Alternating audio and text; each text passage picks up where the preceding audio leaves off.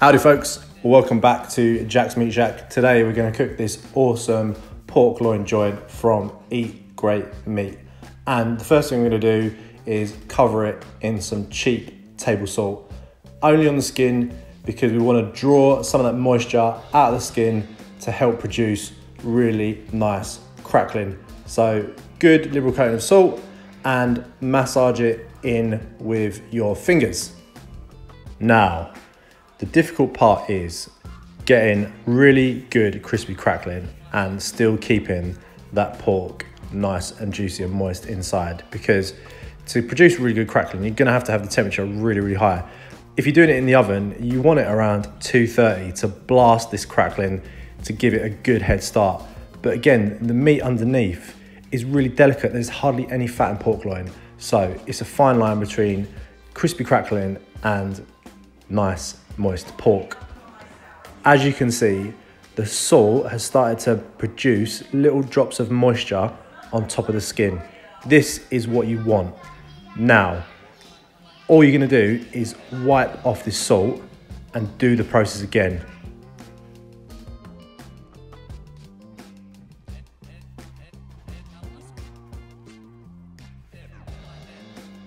By wiping off the salt, what you're gonna do is take that moisture away from the skin.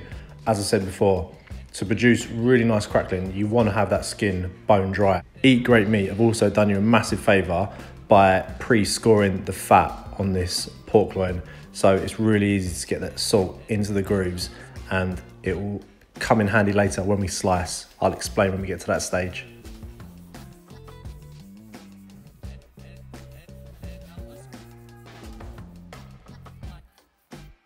Well team, this is the reality of barbecuing in January in London.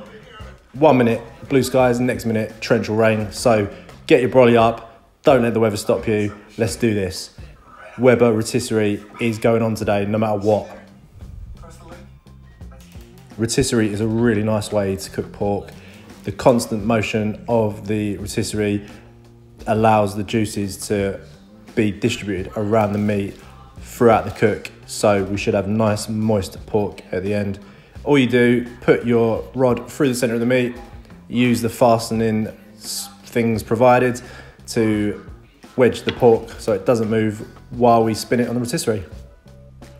And while your pork is cooking, get your roast potatoes on.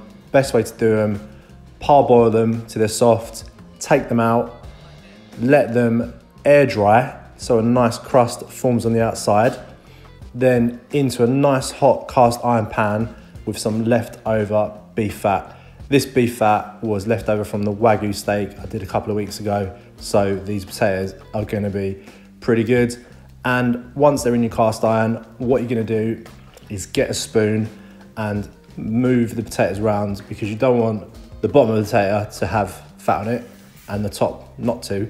So nice, gently toss the potatoes around the pan, and when they come out, they should be crispy and golden.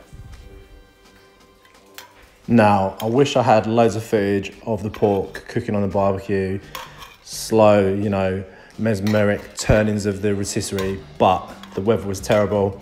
Just about got the coals lit, got them inside the barbecue, aimed for 150 degrees Celsius, controlled the temperature by sort of turning off the vent at the bottom of the Weber, stop the air from coming in, but the wind was really strong, so it kind of crept up every now and again to sort of 160, 170 mark. All you can do is get out there, kind of shut the air off from the top vent, hopefully the coals will come down, and yeah, it's all about keeping that temperature quite low. So 150 degrees Celsius for this cook. If you're cooking it on anything else, that way we should get some nice crackling and the pork should be nice and moist as well.